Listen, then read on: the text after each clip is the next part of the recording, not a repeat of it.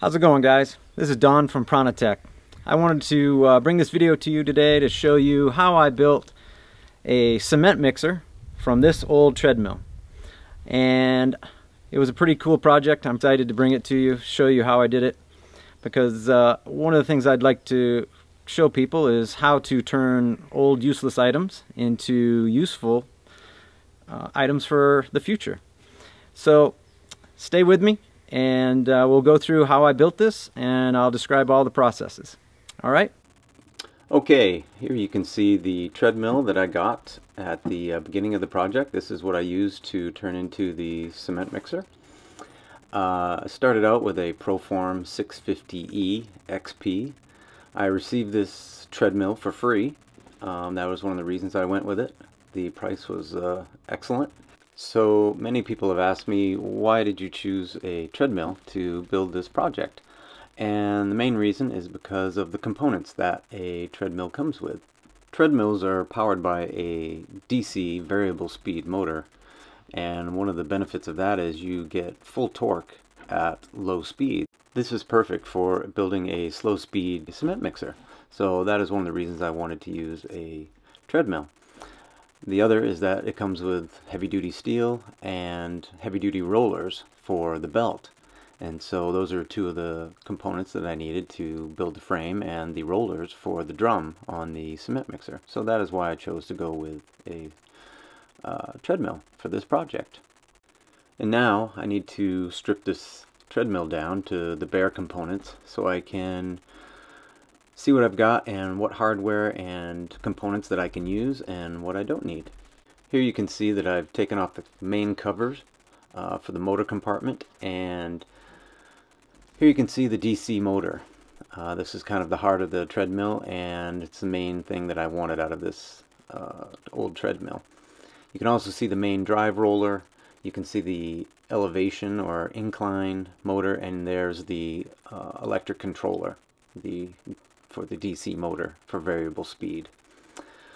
All of these things I'm going to use in the project. Here you can see I've sped through, done all the work, and torn this thing down to the basic components. The main rollers you can see, the metal framing, and all the components that were the skeleton of this old treadmill.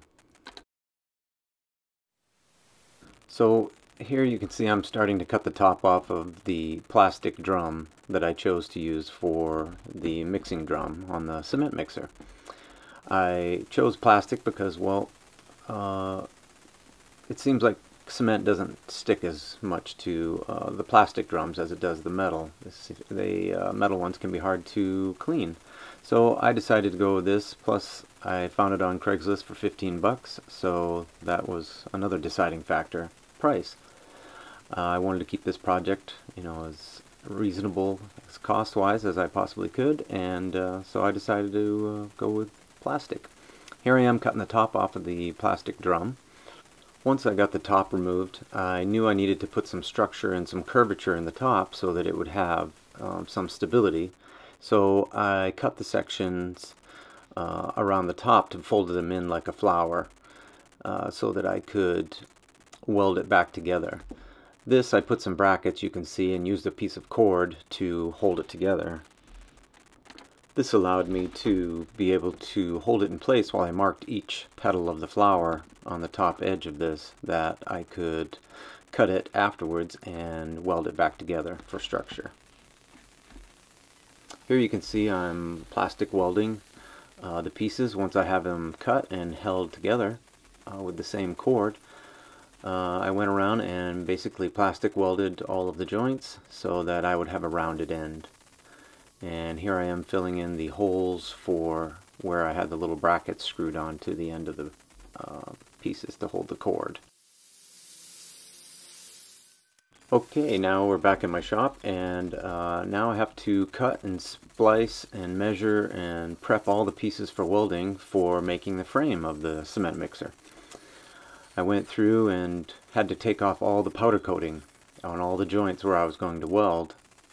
Alright, so sit back and watch as I Frankenstein this old treadmill into a new cement mixer. Enjoy the show.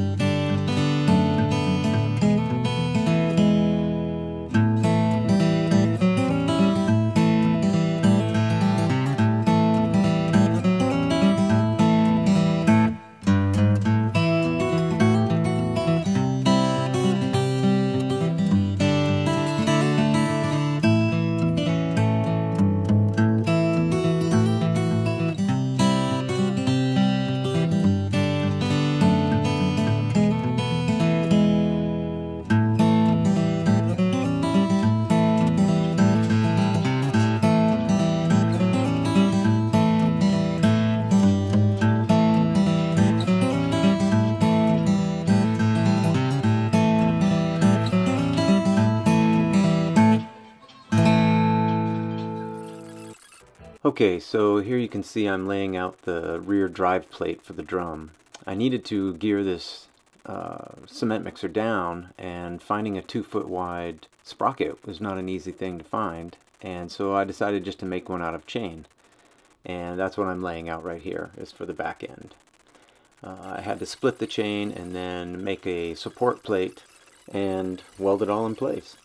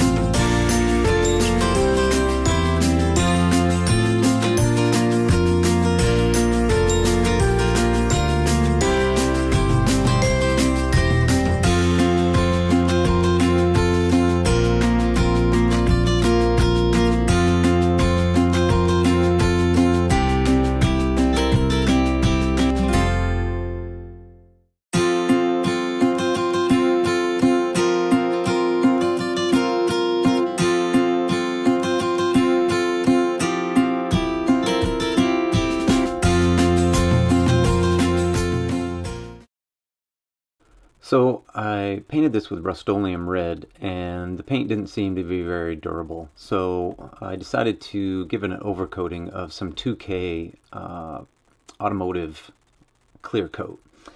This made the paint a lot more durable and a lot more resistant to scratching, and I think it looks a lot nicer. I also made a stencil with a logo on the side because I named this project the Tread Mixer 3000 because it was made from a treadmill and it's a cement mixer. And it's such a cool project that I thought it needed a unique name, so there it is, the Tread Mixer 3000.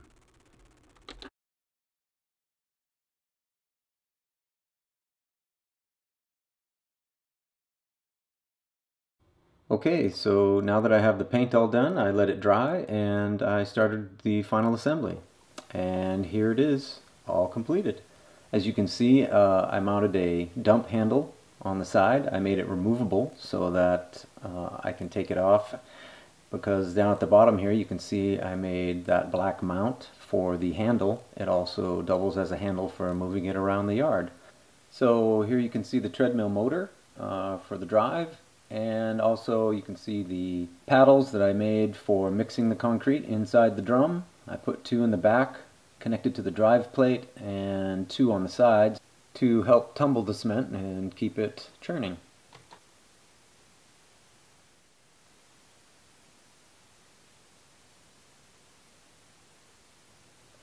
Alright, so that's the tour, and let's light this thing up and take it for a spin.